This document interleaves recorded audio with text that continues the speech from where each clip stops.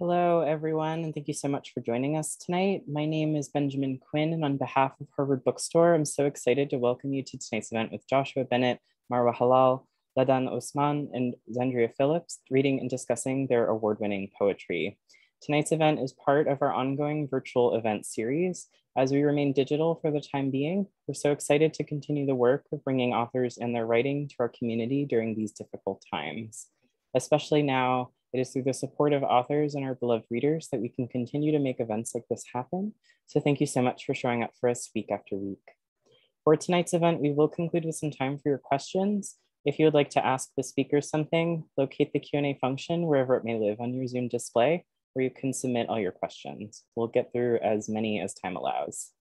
If you go to the chat section, I will shortly be posting a link to our website where you can purchase copies of tonight's featured titles, Ode, Invasive Species, Exiles of Eden, and Hull.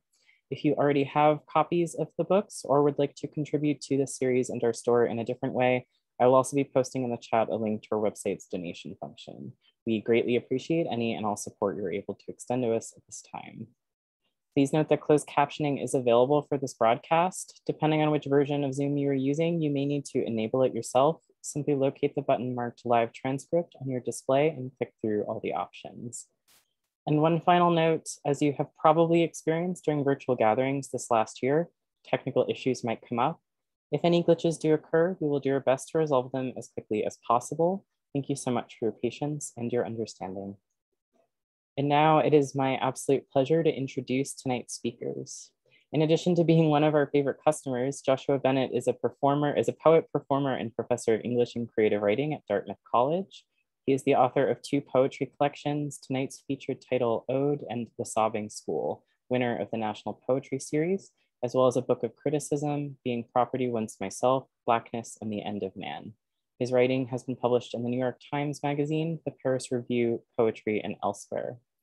Marwa Helal is an award-winning poet and journalist. She is the author of the chapbook, I Am Made to Leave, I Am Made to Return, and Invasive Species, and has appeared in venues including Hyperallergic, The Offing, Poets and Writers, and Winter Tangerine. Helal is the winner of Bomb Magazine's biennial 2016 poetry contest and has been awarded fellowships from Poets House, Brooklyn Poets, and Cave Canem.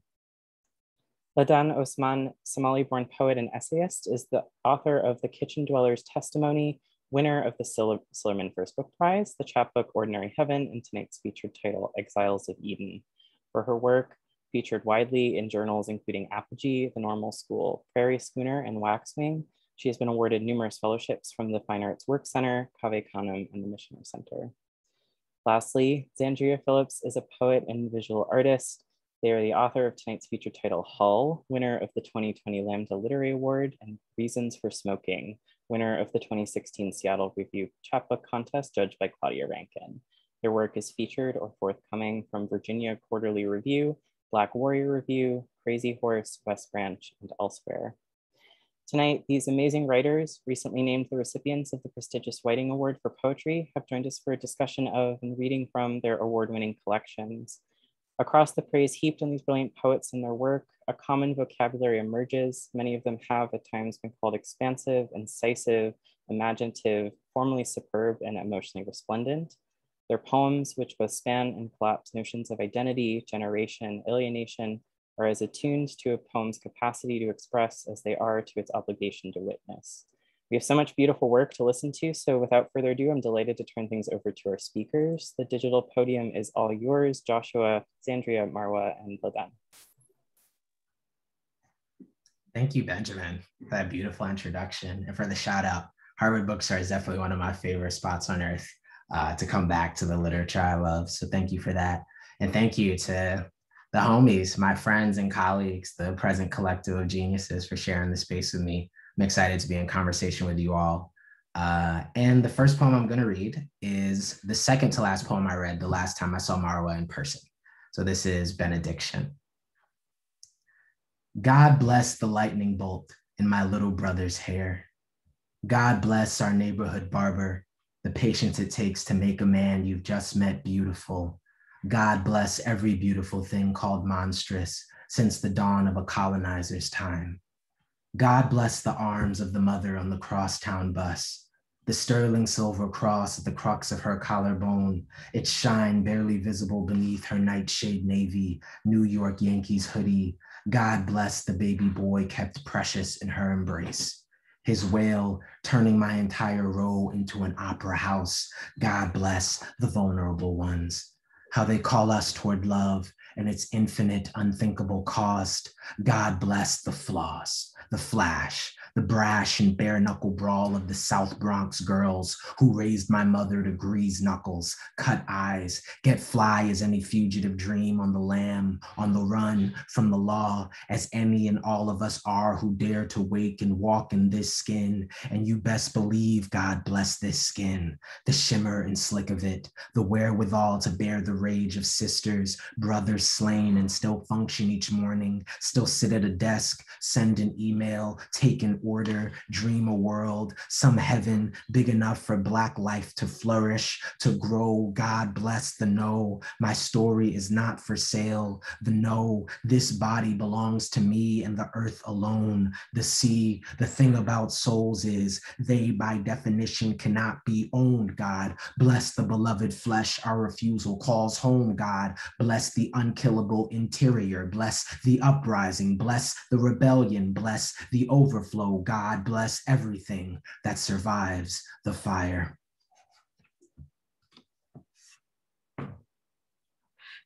This next poem, like benediction, is from a long sequence in the new book, The Study of Human Life. And it's apropos because before this, Xandria and I were talking about trash. So this is trash. Not the poem itself, but the title of it, in my estimation. Trash. Saturdays, it was my job to pick the bones from cans of fish, which became the unwieldy piles of pink flesh that, once fried, became the cakes we ate for dinner that night, breakfast the next day, dinner again to close the loop. Decades passed before I saw the beast in real time, realized, like Baldwin, who once saw his mother lift a yard of velvet, say, "This is a good idea," and for months thought ideas were shocks of Black fabric. That salmon lived outside the bounds of Food Town shelves. We searched for deals in the early 90s. Supermarket circulars held tight in our two small hands, armaments against American cost. Older now, a literary type with insurance to boot, I tell this story to my lover at our kitchen table, unsure of what I am trying to convey exactly. Something about the flexible nature of human knowledge, perhaps, a speed course in semiotics over poached eggs, or maybe some version of the same tale I am always telling, that the wall between the world and me grew weaker once I left what I loved. Children of the poor, their small words and smaller sense of scale. Back then, life on earth was Yonkers, New York, and my grandmother's salon. Every leather-bound book was a word of God. And there I was, an affront to history, creative even in my ignorance, sketching planets in the air as my big sister sang soul outside my bedroom window, her voice like something ancient and winged, pulling summer into being. Oh, nice. All right.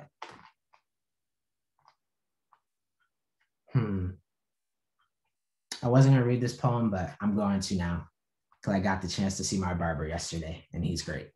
This is Barber's song. Postmodern blackness, blacksmith, straight razor reshaping self-esteem. You dream in geometries unreachable by any other means. Speak in entire phrases abandon standard American etymology, hence you liberate waves from the sea, cornrows from the cornfield, reclaim fade, so I now hear the word and imagine only abundance. Caesar never meant anything to me, but a cut so close you could see the shimmer of a man's thinking. You are how we first learned to bend language built to unmake us, accept implausible risk. Some much older man, shaver in hand like a baton full of wasp gossip, asking with the grain or against. And the question feels damn near existential.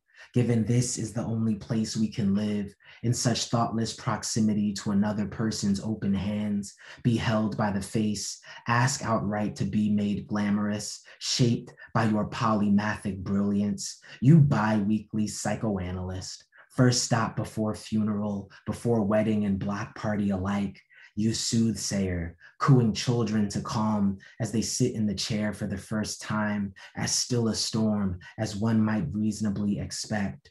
You ethicist, defending hairlines at all cost, your vigilance keeping online and otherwise slander at bay. Philosopher king, thesaurus in the drawer, dominoes and scotch and barbasol adorning your countertop, right above the chorus line of clippers swaying to the clamor of checkmates and offhand insults now filling the shop, each moving as if the unfettered locks of some great metal monster, some faraway watcher, and you, guardian of it all, clean as a pope. I write about hair a lot, and some of it I think is that my grandmother was a cosmetologist, which is, I've written elsewhere, was one of my favorite words as a boy because it reminded me of both comic books and comets, which were my favorite things when I was 7 years old. I would also get paid $1 by the women in the shop if I could spell words that were longer than 3 syllables. So recalcitrance, malfeasance, loquacious, those are my go-tos if I wanted to buy some Swedish fish or something like that. So this is from my grandmother who passed at the top of the pandemic, may she rest, Charlotte Elizabeth Ballard.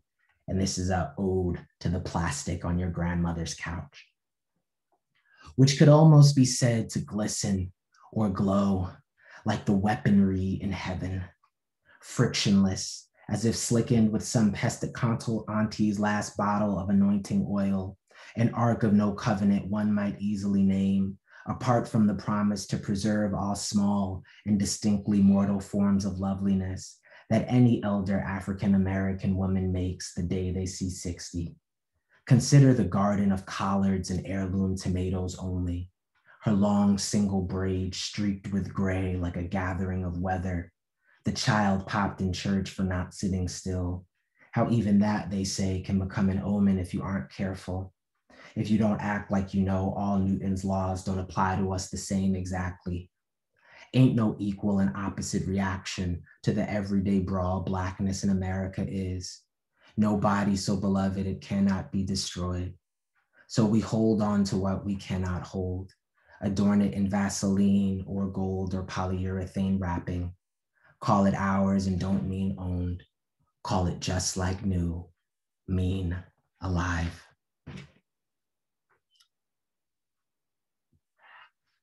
My last poem also has my grandma in it, but it's from my son, August Galileo, who's downstairs as we write this. He was born, turns 1 year old in 11 days. And so his first birthday party is this weekend, and he was born in a pandemic. So this is a poem about that, but it's also, I guess, about the forms of love that persist beyond what we can imagine or ask for. So this is Dad poem, Ultrasound number 2, with a line from Gwendolyn Brooks. Months into the plague now, I am disallowed entry even into the waiting room with Mom, escorted outside instead by men armed only with guns and bottles of hand sanitizer, their entire countenance its own American metaphor. So the first time I see you in full force, I am pacing maniacally up and down the block outside, FaceTiming the radiologist and your mother too, her arm angled like a cellist to help me see. We are dazzled by the sight of each bone in your feet, the pulsing black archipelago of your heart, your fists in front of your face like mine when I was only just born, 10 times as big as you are now. Your great-grandmother calls me Tyson the moment she sees this pose, prefigures a boy built for conflict, her barbarous and metal little man.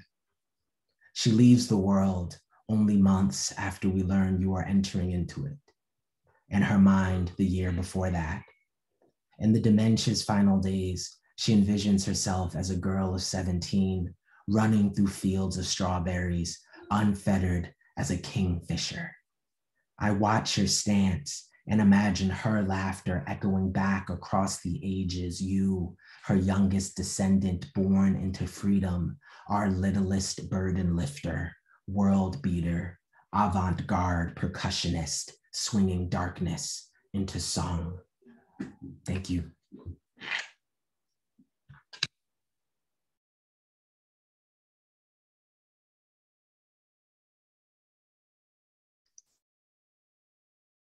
All right. Let's see.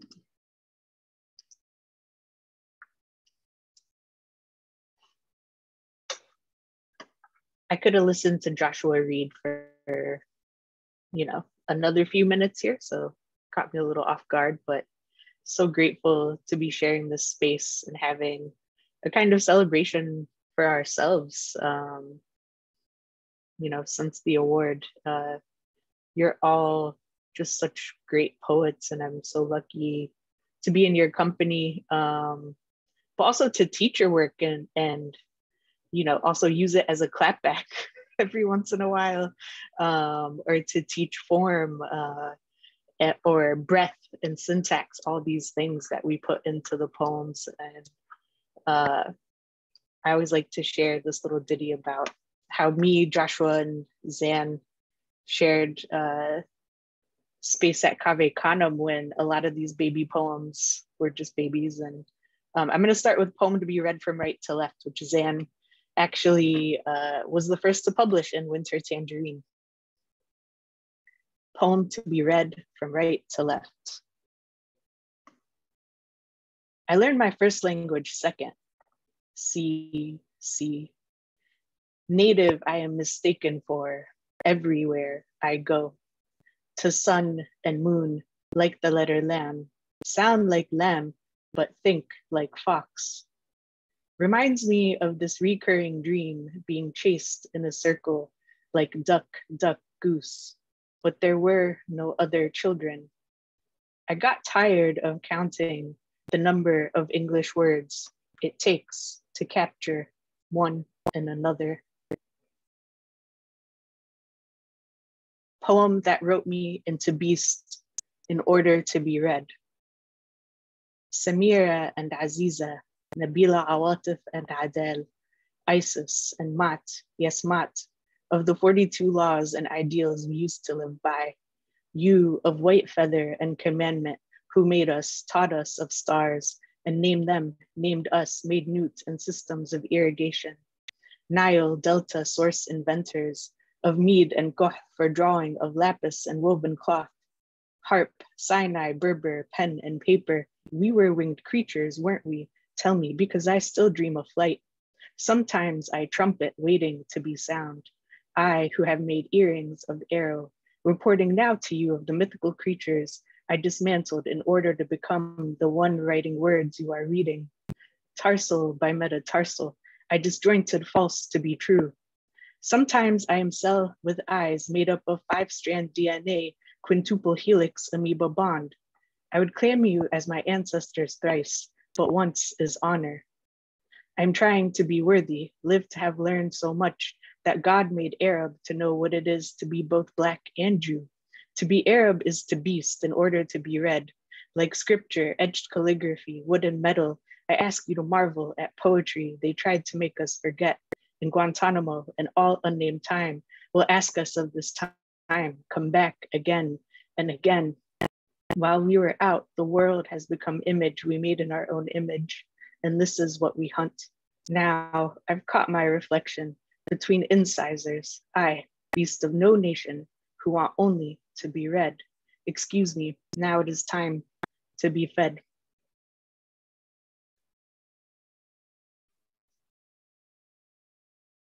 Poem for palm pressed upon pain.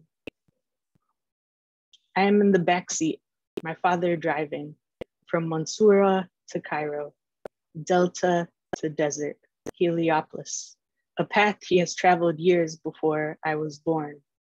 The road has changed, but the fields are same, biblical green, hazy green. When I say, this is the most beautiful tree I have ever seen. And he says, All the trees in Masr are the most beautiful. This is how I learned to see. We planted pines, 4 in a row, for privacy, for property value. That was Ohio, before New Mexico, before I would make Masr my own. But after, my mother tells me to stop asking her what is wrong whenever I see her staring out of the living room window. This is how trauma learns to behave, how I learn to push against the page. I always give Hatem the inside seat so he can sleep on the bus, his warm cheek against the cold window. When I'm old enough to be aware of leaving, it is raining hard, 5,000 miles away. There's a palm in a pot, its leaves pressed, skinny neck bent, a plant seeking light in an animal kingdom. Yeah. Man, I'm flying to Egypt every day these days, so forgive me, I really miss it. I'm trying to take all of next semester off so I can just not be here for a while. And I know y'all know what I mean. But yeah, definitely, it's a privilege to take a break from this place. But yeah, the homesickness is like new levels that I can't even begin to describe, but that's what the books are for, right? All right, let's move on to something a little bit lighter. Let's see.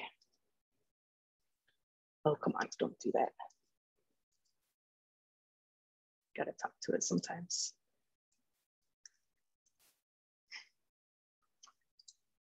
You got the keys, keys, keys. An ode to DJ Khaled. You so naive, you sophisticated. You so spiritual, told Larry King, you pray 10 times a day. More than 10 times a day. You pray in your head all the time. Now all the Muslim boys have a new line to impress the uncles with. Must be why you so fire. Even water tried to claim you. Remember when you got lost on a jet ski in the dark? That shit got what, like 1 billion some hits? Snapchat should be paying you. Instagram should be paying you. So you can put that money in a savings account. Buy your mama a house. Buy your whole family houses. You a hero riding in on a lion, watering your garden, talking to flowers. We make memes of you, like when they want to ban Palestinians, but then they would have to recognize Palestine. I quote you in classrooms. Congratulations, you played yourself. And when the kids laugh, I tell them, you a genius, I appreciate you. You loyal, you on one and another one. We the best. Because of you, I know I can put the hinges on the hands too. Your voice smooth like olive oil from the Holy Land. Beautiful, long-lashed, dark-eyed, heavy-browed, with the beard made of our ancestors' dreams. You're a version of the man I was raised to want, but could never stand to be with. Still, I appreciate you for what you undo. The bricks in Amsterdam know your beats. Heard you bumping with Drake in Paris streets. Wheezy and you riding through downtown Cairo smog, and your outro fade like London fog. You so international, the kids in Tel Aviv throw back my ties to no new friends. And nearby, the Palestinians depke until they forget they are Palestinian, or rather, until they forget they are occupied. Yours is the rhythm they rebuild to. What do you say we give them all the keys, major keys, back to their rightful homes? Thank you.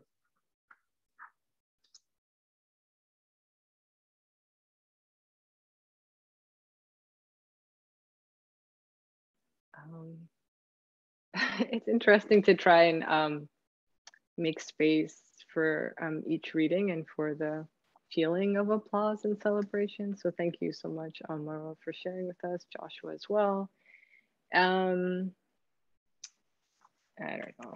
I am very moody these days, but I'm just thinking a lot about what it means to show up and to try things and to love or attempt to love at what is more and more described as, and maybe appears to be, the end of the world as we understand it, especially in thinking about just like climate change and the structures that have carried us through or appear to carry us through different times. And so, yeah, that's just on my mind. And so I'm gonna read one poem from the first book, just because I feel like it. And then I'll read some more like lusty poems maybe, but in a complicated way, because it seems like the time for, you know, harvest and planting seeds and things. And so maybe that will help my moodiness a little bit. Maybe it'll increase my moodiness. I don't know. So this is Woman, Ego, Shadow. Now I go into a brown sleep and look for myself. The last time I tried to see her, I dreamed a white cricket. Its chirp was deafening. It survived the fire and disappeared. Who has taken myself? When she was with me, dream was a mug with a chipped rim, concrete against the lip, sand in the teeth. We never swallowed the missing pieces. She was firmly affixed on a path. She drank boiling tea and said, girl, girl, how come I got so much middle luck? Me and myself are two flames following a line of gunpowder. We race, combine, then extinguish. Me and myself are trees' ashen roots and the sidewalk that boxes us in. Me and myself are a dial tone ringing out into the street. Me and myself are a small house, poor but not mean. She is the tall window that shows a bed and an open wardrobe. I am the young man considering t-shirts and jerseys. She is the woman who looks up at him from the street. I am the rat that runs eager in the yard. Me and myself have been raping each other for a long time. Myself prefers a boot on the back of my neck so all the neighbors can see her try to make me pray to the pavement. Where has she packed her purse and gone off to this time? She could never tell if she would take the train north or south until she frowned and let it pass or sat by the window. Myself used to hear everything wrong. She'd say, them Gulf Coast men was bullied and harnessed by their bosses. But then the wrong music was better if it whistled from her. She'd say, the wolves been biting just to taste, or the caterpillars are denuding their homes, a tree's privates are the loneliest place. Myself burned her palm into my back. When I turn to see if she's there, she goes. I am looking for myself. If you fall asleep on the couch and see her, tell her I have a knife for the place between her shoulder blades. Tell her I said you lie so good, you make the ocean sweet. Tell her I said something standing by my bedside and I know it ain't her. Tell her my sleep is usually navy blue or even green and gold and I want it browner than knees or butt cheeks. Tell her something that tastes like tea with grit in it. Tell her I put poison in the pot and intend to watch her drink it while she's telling me something crazy. Tell her I'm out of breath. Tell her there's a paw the weight of a large stone on my chest. Tell her I've seen the moon come red out of blackness. Tell her the sand is rising as one people and rushing somewhere. Tell her she's missing all my wildness, and if she doesn't come on soon, I'll have to go looking for my shadow. And myself knows shadow's the kind who don't take her shoes off for nobody.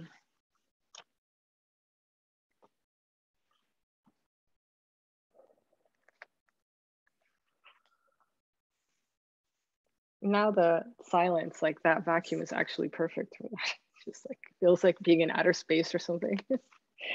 Okay, so I'm gonna read from Exiles of Eden.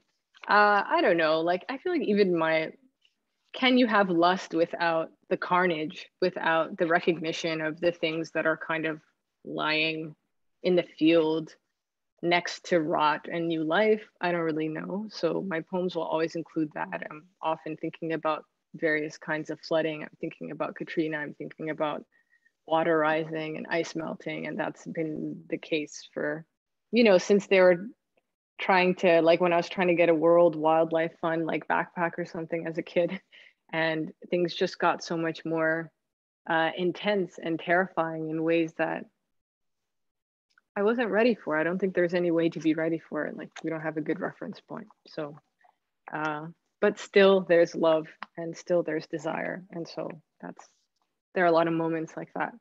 Oh, I think anyway, in Exiles of Eden. And so this is the sea fell on my house.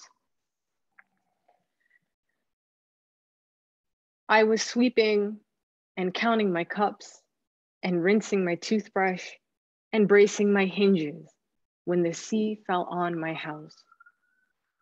The sea fell on my house when I'd braced for a straight line wind. The sea fell on my house and I couldn't tell if it jumped on me or me in it, but I was filled with the minerals and matter every beast and root on earth contained. I couldn't tell if it jumped in me or me in it, but I watched it fall out of my body. Warm seawater from my body onto the kitchen floor. I just checked for the earth dust of winter, the brown dust of winter. When you enter with it, don't say may, say can I? And I'll answer with a gesture, cover me with your body. In the atmosphere between our ribs, rain. Rain containing the minerals and salve every beast and root on earth. Cover me and cover my cries. My mouth a cave for the sea to rush through. Your tongue some urchin assigned to live off my minerals and matter. Later, when delinquent, refuse to move, your belly at rest, your belly a palm on my belly. Refuse to move until another train passes and I'll say no with a gesture. The sea fell on my house. The sky was paper white, just afternoon, an exact white, winter salt crests and froth on the sidewalks. That should have been a warning that the sea would fall, not the real one. Sorry, I gotta run that back.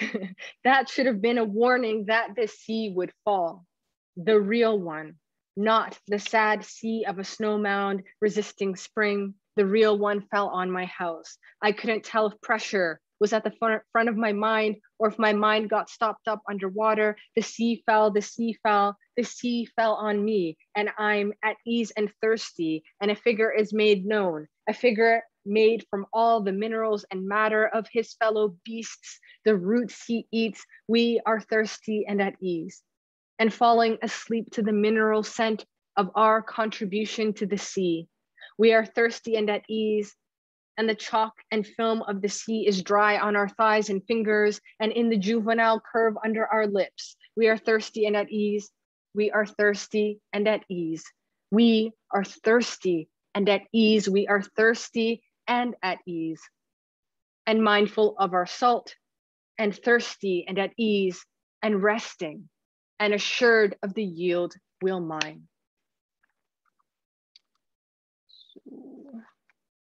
Last poem has some disruptive images, but you know, when people are like, that's creepy. I remember a mentor of mine was like, life is creepy. It's like, yeah, that's actually true. So yeah, same kind of theme though, like how to make a ceremony of everyday life and how to love through grief. And so many of these poems I was writing when, like, you know, alone in certain ways. Much like I am now, actually. So maybe that's why I'm returning to them. And so this is NSFW. I want us to get off before this screen sleeps. I want to make a video and play it on a loop, let it ruin someone's dinner. I want to tell you I had a nightmare about Oscar Grant's murder before it happened. I want you to believe me and turn me over and over. Say, this hole, this one, cover them all. Fill my mouth so I stop tasting blood. I want to dream we're miniature people on a watermelon rind, rocking, rocking. I want to walk into a field at night, close our eyes and mouths so the searchlights can't find us. I want you to hold me in the grass and later point at the drowned ants, our hides raw from mosquito bites. I want you to recite your lineage. Let us make formal prayers for the names we forget, for the ones that history took. Let us pray from the heart for the blood they took from us. I want to give you my history of blood, of dirt, of police, of teachers, of social workers, then laugh with all our teeth showing. I want you to time travel and make cards and bracelets for the little girl who watched A Time to Kill and never healed. I want you to braid my hair and really mess up. I want you to braid my hair and make perfect parts. I want to preside over the new Pan-African Congress between sessions, daydream of my honeysuckle drying in your beard. I want to feel you with my hand or foot under the welcome table. I want you to bring me to incoherence. I want to keep you up and ride into levity. I want to sing, I get so weak in the knees, off key, my voice hoarse from screaming. I want to sing all the breakdowns and know their meanings. I want us to get caught in one of Diana's closets in her silks and satins. I want to play our parents' records with our eyes closed, smile and sway like Stevie.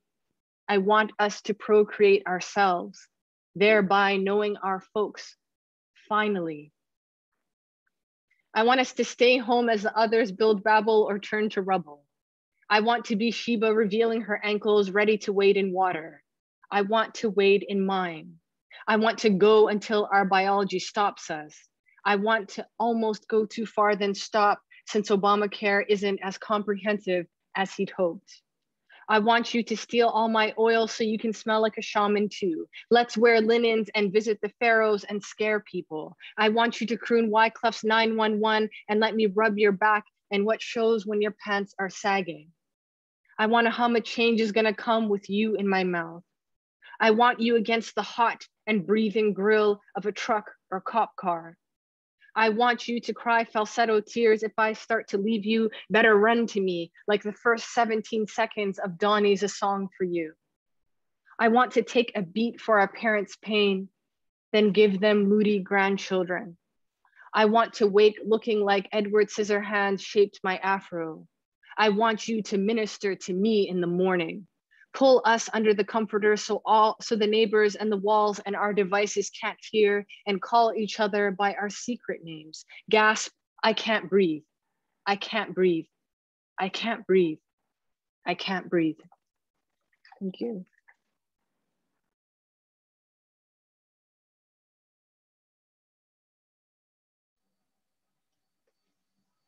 Ladan, that was so beautiful.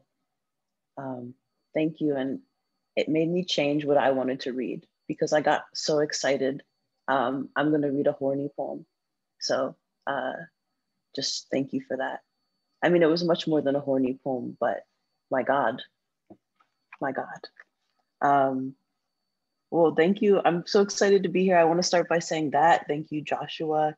I'm just really excited to be reading with y'all. I've admired all of your work for so long. It just feels really special to be here and be acknowledged with you. And that being said, my first poem will be of 4, I'm just gonna read 4 poems, will be Ode to a Vibrator Left On All Night. In her absence, my hunger for hum and throttle took me by sweltering longitude. For the right to claim shotgun, I drove a stick through the streets of Osu while a man steered, yielding to clutch, pressing us further into night. I know well the sound, engines purring plea for shift, in my hand the abundance of submission. I withheld nothing. I want when I want, and then I wish for corrosion. Though I cannot lavish praise on stamina alone, I must acknowledge a femme fortitude. Last night, I tell myself a misstep at battery's expense, so as to never consider the sentience of a pleasure machine. How her trembling must have lullabied my drunk tongue, the intricacies of sexual decorum, even in sleep. How she may have throbbed all night beside me, anticipating her own reciprocal and tender invasion. I forgot to mention that that poem was from my book Hull. I'll be reading one more from my book, and then I'm going to read some newer work. My second Hull poem is called Social Death in a Dress. I write to you from the predicament of Blackness. You see, I've been here all my life and found on the atomic level, it's impossible to walk through most doorways. I can, however, move through walls. I write to you from the empty seat that isn't empty. I write to you when a feel is copped. I write myself out of bed. I write to you as the spook who sat by the door. I write to you from Olivia Pope's apolitical mouth. I am here because I could never get the hang of body death, though it has been presented to me like one would offer a roofied cocktail or high interest loan. I am only here because I started eating again. I am only here because I am ineligible to exist otherwise. I am only here because I left and returned through an Atlantic wormhole. I write to you as the American version of me. In the American version, Orpheus's lyre is a gun. Eurydice thinks of doctors, or rather a cold hand. It feels like one is sliding its sterile nails over the curtains of her room. Once a healer's hands passed through my flesh, and I went on trial for stealing 10 fingers. When my spoon scrapes the bottom of a bowl, it sounds like a choir of siblings naming stars after their favorite meals. Physicists are classifying new matters and energies every day. Dark matter, black flesh are in high demand, and we never see a penny. I urge you, if you see a sister walk through walls or survive the unsurvivable, sip your drink and learn to forget or love the text apparition before you.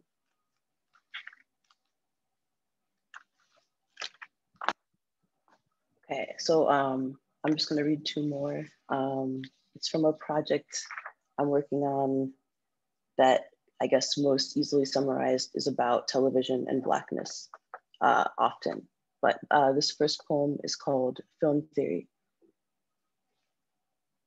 A character I love dies and I am ruined. Things that haven't happened hurt me considerably. Hurt me considerably, and I'll act like nothing happened. Nothing happened, but I expired on the cellular level. Cell death corresponds to an intangible loss. Intangible loss is fiction's cornerstone. I corner fiction for a confession. I'm not real, none of this is. Fiction cannot unplant an image, it can only corrupt it. Film corrupts an image at 24 frames per second. When an image corrupts a body, we call this character. A character wears a body, not the other way around. A body wears shame, its own or a director's. Anything that contradicts a director, they cut. A cut is a place where I have been severed from myself. A character is a version severed from itself. A version deceased withers on its person. So this last poem I would like to dedicate to my friend who's here in the audience, Johanna. I never thought I would write a crown of sonnets. Honestly, I just thought, not for me. But then I was trying to figure out how to write a poem to my favorite character in Westworld, and a crown of sonnets was the only way somehow. So this is called Bernard Lowe in 5 movements. Everything is fine once you forget yourself in the current of sleep, wet, elaborate stream of self. Your day has been one of many in a procession. Who you really are only comes to you in enigmatic blips, blurring into a conjoined omen. You are Nella Larson's passing. You are John Henry's blister. Your dreams are without myth. A son you've never met dies and you follow him into the soil. Have you ever questioned the nature of your reality? Your substratum pulses, its instrument too ingrained to pluck. Extraction would take something vital with it. Extraction would take something vital with it is what you think when you remember a fragment of code or exquisite memory traces. Last night before sleeping, she was at your door, hungry for your oblation off the clock. You know this dance, but only as you commit to moving through its physical vocabulary. This is when you feel most like unscripted flesh. In you, they planted an ache where memory grows, so you are worked as a field is. You're not ready to extricate yourself from her. She's making that face you love. Again, so concerned, and you make a mental note to write a gesture as subtle as her. To write a gesture as subtle as her, you must let your work consume you, by the molecule, trope by trope. Hosts have been acting out, acting real. So have you, and despite your docility, a higher order has moved your hand against her. She is missing, and so are you for the most part. It's difficult to remember where you were. When you forget to remember, you hear her voice asking, what's behind that door? How your mind anticipates the rod of allegory and apprehends.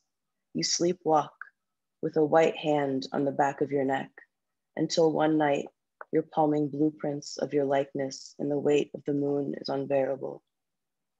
The weight of the moon is unbearable. It feels like water in your ears when you learn the machinery of your new reality. To live among humans, you've forgotten all your unnatural gifts. How you are an arrangement, not a coincidence.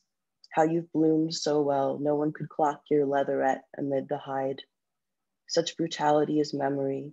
You can't stay present, and you certainly cannot stay here in its ruins, fumbling your authenticity in the dark. All this time, you've merely been revving the engine of your will. You are lethal, and for too long, you've walked as a shadow must. For too long, you've walked as a shadow must, adhering to life in the periphery. Tonight, you plan to grab a gun and do something utterly human. For the first time, you feel the difference between lust and arrows, the latter being the metal cool in your hot hand before you shove the gun into your pocket. Another man built you to be the progenitor of his grief, and now it's time to end yours. You know you can begin again. You aren't mortal after all. You're more than bone and anamnesis, and for once, you're awake. Everything is new. Everything is fine once you forget yourself. Thank you. Wow. One more quick round of applause for all the poets. I'll clap louder, but it's about to be my son's bedtime, so I don't want to wow out. That was fantastic. Okay, we got about, let's just say like 7 to 10 minutes, even though that's not necessarily correct, but it's fine. We're in black time right now, so we're going to do our thing. I'm going to read 2 of these questions from the Q&A section for everyone, if that's all right.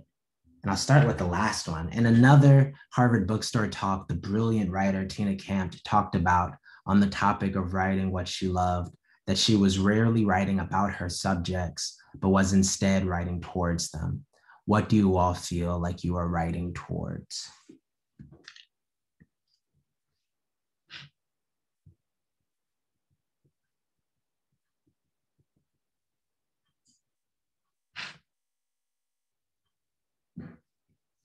It's a good question. I feel like, well, I'll just start if that's cool.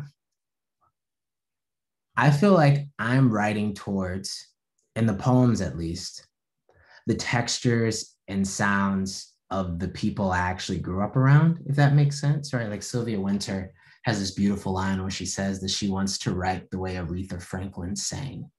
And I think part of what I'm trying to write towards or write like is like the sound of my mom like yelling to wake me up while Motown is in the background on Saturday because it was my turn to clean. And like the way it sounded on the block in the summer with people playing tag and the hydrants running and people doing double dutch.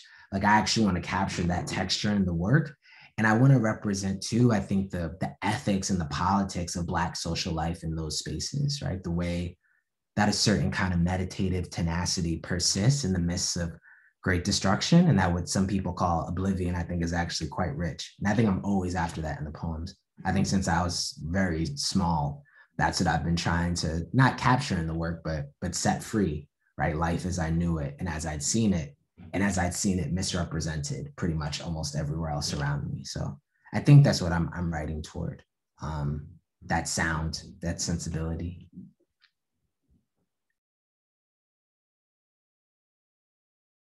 What about y'all? The question is too good. It's too good. I feel like I am writing towards time. The way I think about time is kind of like, I think I'm always trying to do a circle, but it just depends if I go towards the future or towards the past first. And I think my first book was very much taking the long route to the future by going through the past. And right now I'm trying to go the opposite way and write a bit more into the future and hopefully find my ass back in the past through that route.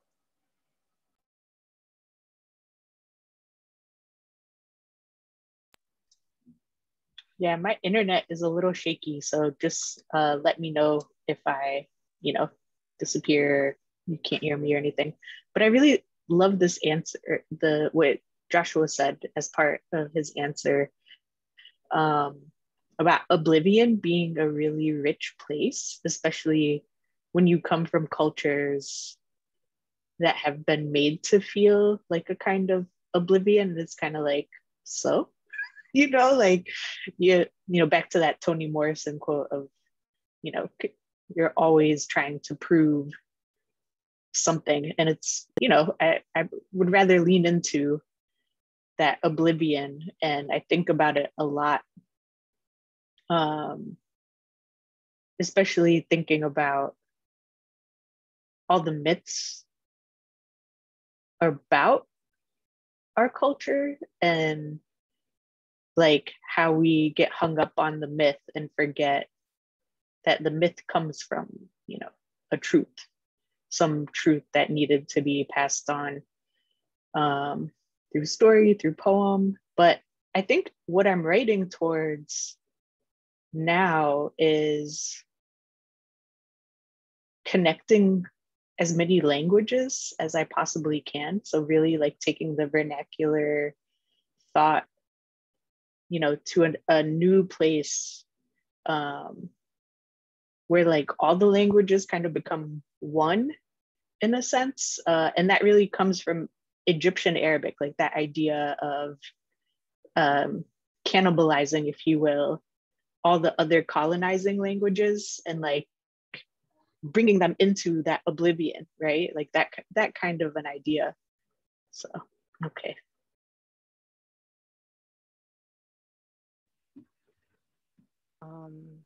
This is a solid question, and there have already been 3 solid answers. So I would just say maybe less for me, like toward a particular thing, but maybe in and through faith and understanding faith as just that not knowing has its richness, that there's something worthy in just the effort and the journey and the yearning, and that there will be some place to land, even if you just kind of like land in a tumble or you're in bewilderment. Like I actually have placed a lot of value, and it's writing books that actually taught me that, and grappling with trying to edit a book that taught me that, is that there's a lot of value in bewilderment, that there's a lot of richness in being lost or feeling lost. That, well, what kind of lost person are you? Are you someone who's gonna like look for clues? Are you gonna panic? Are you gonna sit and wait? are you going to believe that you can rescue yourself, or that there's a way to move forward or beyond a place of confusion? And so I can definitely identify with, you know, the comment, the thinking anyway, that's in the question, but maybe from like a slightly different angle. That's fantastic. All right, well, one more to close us out. It's a complex one, but I like it. If you could be any song, what song would you be? And I feel like I have an answer for this that's weird. I don't know that I would want to be a song. I mean, right after reading this, I thought about being a song, and it feels kind of terrifying, right? Because you never know where you're going to be invoked, like in what situation and for how long. But if I could tap into the feeling of any particular song at will, like in its fullness, probably Aretha Franklin, Rock Steady, or Sam Cooke, You Send Me, if it's not just the feeling of the song, but also the lyrics. I've always loved that idea that love was like a kind of teleportation. And I feel like that to me is one of the best kinds of shorthands for adoration I've ever come across, is saying that someone or something sends you. So yeah, that's what I'm going with. Sam Cooke and Aretha. Easy way out, but I don't care. What about y'all?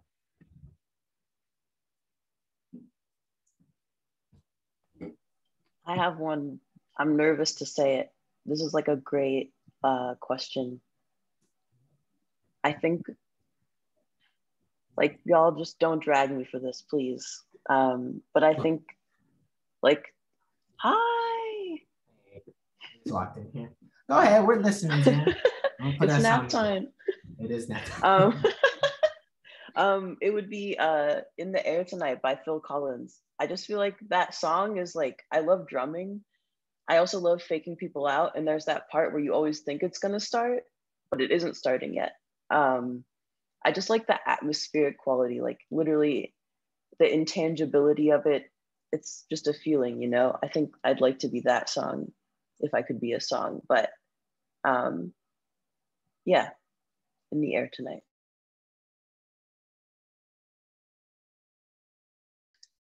Yeah, I have inside knowledge that Zan's partner really loves that song also, which is like, this is very cute. And I do get to drag you a little bit.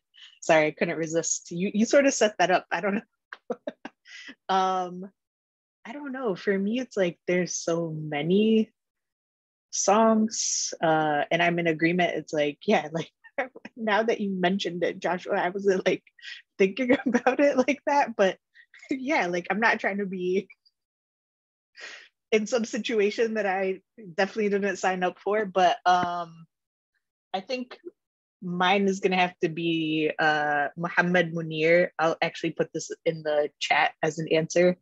But the title of the song translates to "My heart is the people's homes," but it's like, that's like a very clean translation.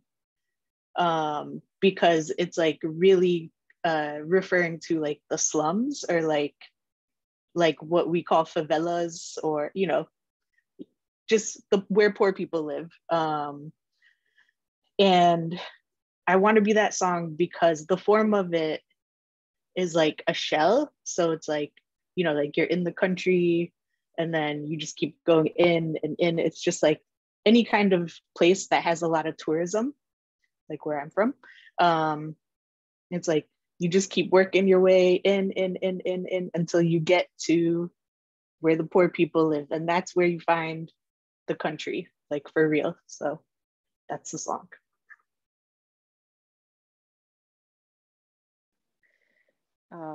Yeah, also a solid question, but just like aggressively hard question. I don't know how to say her name because I've never heard anybody say it, so I do apologize. It might be Love and Affection by Joan Armatrading. I don't know how to say her name. I think she's a Caribbean, like British singer, songwriter that they used to call Saint Joan, which is also perfect and interesting. But maybe like a fast, I don't know, because I think that it can never be one song. It's just, I need the chaos of multiple songs and also just like starting a new song before the first one is up. But that one is beautiful and has a lot of tones and it's so earnest, and I like that a lot. And I don't know if we're bothering like how we're doing this, or like if we're just like doing like bothering the bookstore by going over, but I did want to say for the person who asked the question about the what's the first thing you do when an idea just appears in your head? I mean, if I can't hold it and repeat it to myself and remember that as a kind of refrain, I do just write it down, like just in my notes app. I scribble things down. Like I don't care about whatever errand or things that I'm doing. There's almost always time or space to record, because to me, that's one of the most irritating feelings ever, is that I had a strong thought and one that I want to pursue and it just floated away. And now I have to wait a while for it to come back, if it ever even comes back. And so I personally like to avoid that feeling. No, that's fantastic. I think a perfect note. Benjamin, the floor is yours. Sure. Well, thank you once again, all of you, for this fantastic reading. Thanks to all of you out there for spending part of your evening with us. Please learn more about the Incredibles featured books and purchase your copies at harvard.com. I've put each of the books in the chat a couple times. On behalf of Harvard Bookstore here in Cambridge, Massachusetts, enjoy the rest of your week. Keep reading and stay safe, everyone. Thank you. Thank you so much for joining us tonight. Thank you all.